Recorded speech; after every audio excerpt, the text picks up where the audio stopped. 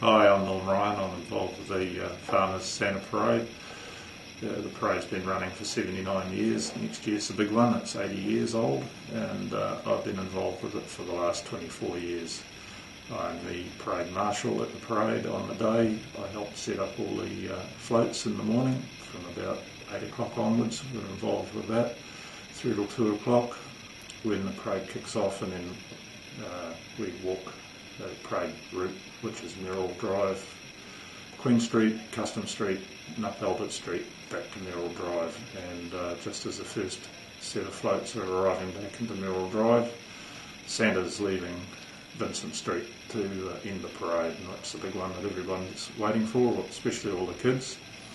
And there's always a lot of noise around, and Santa's on the way down the parade route.